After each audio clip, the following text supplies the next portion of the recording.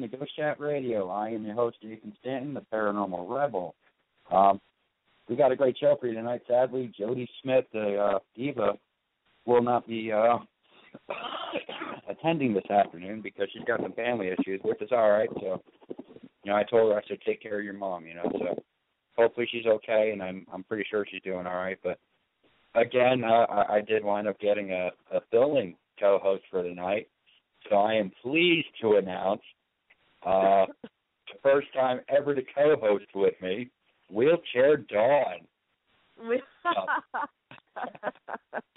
Hey, come on, like sexy Dawn, hot bitch Dawn, Wheelchair Dawn. Well, if anyone knew how I got that name, I guess it would be more sexy. It would be funny as hell. People laugh. I've co-hosted with you before. Have you? I think so.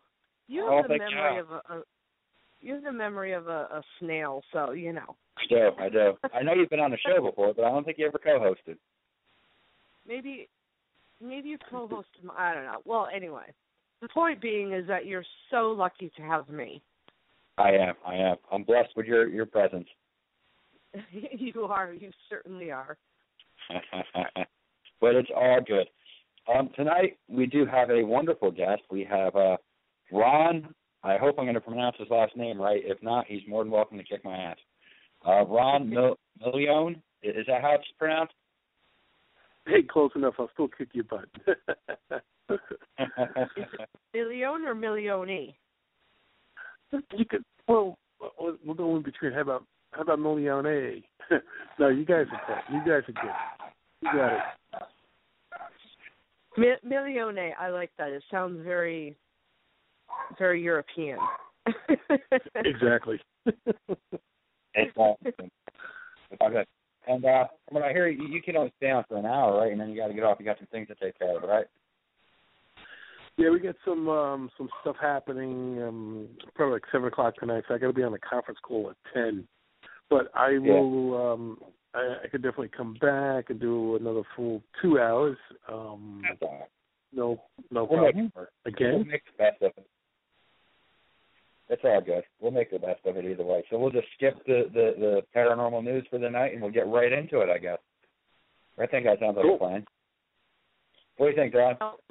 No, Ron, my question for you is, well, I'm Dawn, by the way. Yes, so it's nice to meet you. She's wheelchair Dawn. Wheelchair Dawn. Now, where are you from? I was reading a little bit about you. You sound like you're from New York, maybe? Yeah, born and raised actually in the Big Apple. So in New York City, been here from the output of birth to the present day.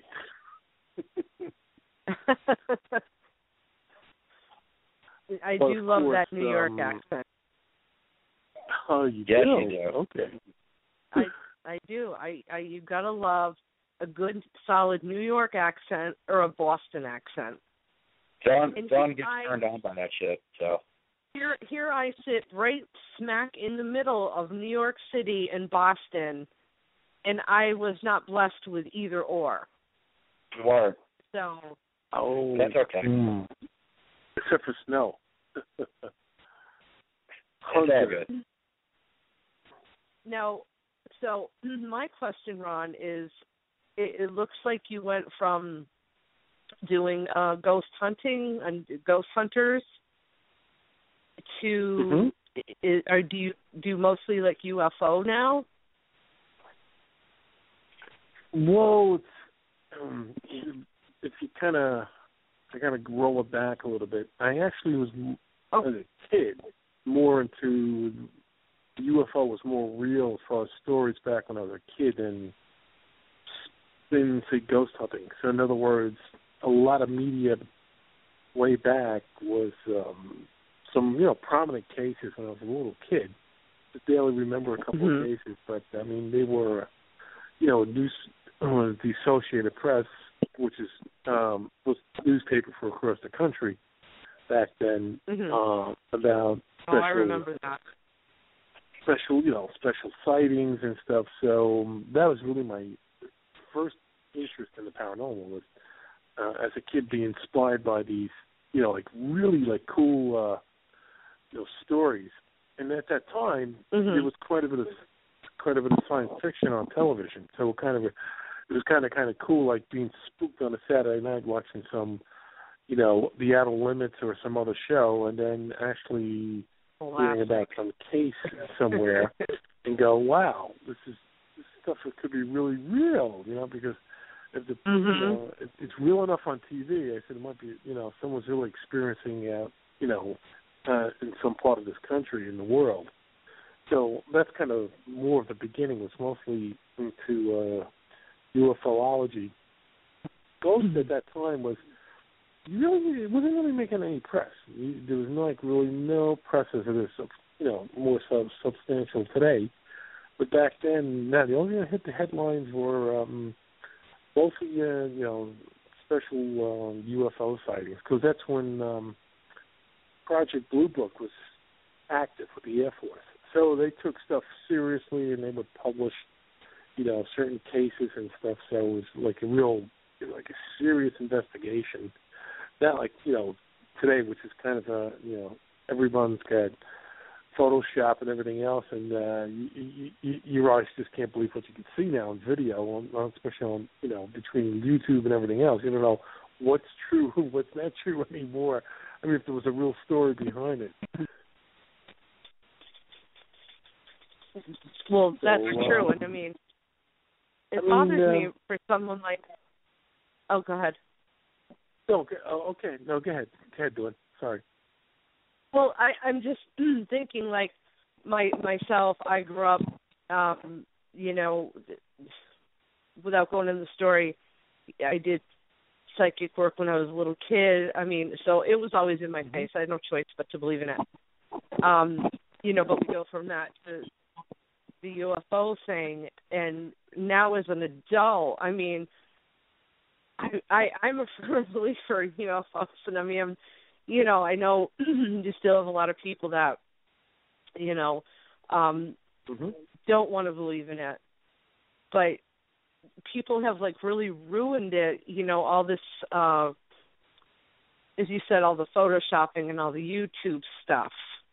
It's really like CGI. kind of all the CGI. Yep, exactly.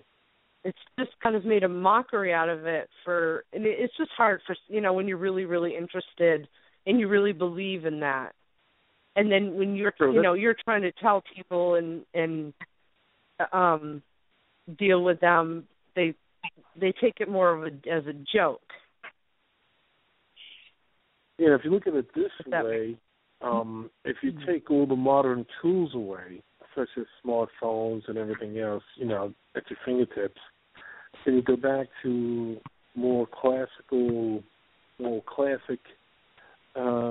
type of basic technology, where basically you just had television and radio, and you had, basic cameras, Polaroid, let's say, and 8mm, that it's a lot more hard to fabricate or make up, really, eye candy stuff that looks really good, impressive, with today's stuff. But back then, you really can't.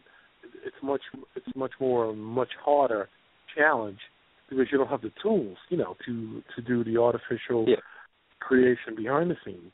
So the stories back then are a lot more believable because it's much harder. There was limited tool sets. So basically, I mean, the only computer around was like, an old tape system that was worth, $30-40 million that only the government would use. Lucky people just had basic black and white TV, never mind color television back then. And, you're lucky to get maybe one camera per neighborhood. So, mostly it was eyewitness accounts and sketching. People would sketch what they would see, and then under, interrogation, their stories would be, really, really, believable. So, I mean, there's some really great stories in the 50s and the 60s that, I mean, first of all, there was there's no means to make any monetary gains because you can't disseminate data that quickly like you do today. You can't. There's nothing viral back then. There's no means of transmitting this stuff viral. You only could go to a local newspaper if they pick up that story, and by the time that thing gets around the neighborhood, then eventually to another state, it could be a couple days later. It could be a week later when some local paper in California picks up the story. So what I'm saying is, people back then, there's no monetary gain by fabricating or creating something, and they didn't want to go through the trouble. So you might have a couple cases, of course, they're like, this was man-made, but some of the people and some of the pilots back then, I mean, the stories are, you take it food for thought here, and you go, there was some substance to what they saw, what they observed, and what they recorded, and what documentation they wrote down. There was as much as detail as possible. So that's why it's a lot more looking back classically, classic cases, more substance than present day. Someone said, "Hey, I saw something land, in the field," and I even got a video capture of it. We would never even say, in a hurry, "Oh yeah, let's go really analyze it." Like, yeah, okay, when I get around to it, we'll take a look at that. Sounds like a good board show, for a weekend or something. Yeah. So, that's you got to kind of look at it that way, because I mean, people just ask, well, look at all the stuff we got today. What can we prove or disprove? We get so much technology. Then then you kind of go, well, that's a good question. That comes not as prominent as it was back then. Like what changed in the last 30, 40 years that we're not being highly visited as we were back in the 50s and 60s and late 40s, then I could say, I think back then, the aliens, they're pretty smart and they know about smartphones and all that, so they're trying to avoid you today as they did years ago, because you can't capture them, with any handheld device. Right. It's kind of a conversation piece right here, but. Do you have any favorite governmental conspiracies involving aliens?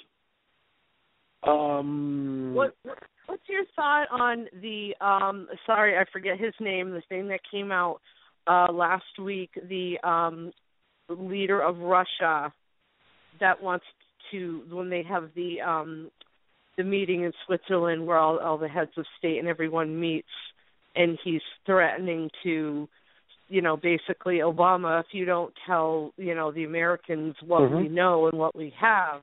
Well, I mean, what is your thought on that? Well, are you in agreement with them? See, it's interesting. It's interesting to note that there's a couple people that I knew that were very highly technical specialists in certain areas that were asked by the government to look at certain type of ship. Let's put it that way. It's probably like, I could have said, it's like the top 5 chemists in the world, and he actually lives here in the city of New York. Actually, he's a resident, but from another acquaintance, he's in the medical business, has a big medical practice, but he basically runs the business. He runs all these different practices, even though he's a PhD chemist. But he actually worked in trying to re-engineer some ship from the government that had. Basically, he told me he could make heads or tails out of this structure, this alloy, or anything. That's what he could tell me.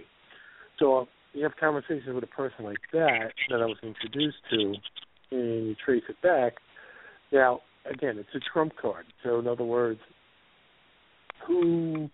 if something was, they were able to capture it by accident, happen to have a mechanical breakdown, and they happen to come into a local area somewhere, maybe in New Mexico, or the Russians has got something similar in 1890, 1900.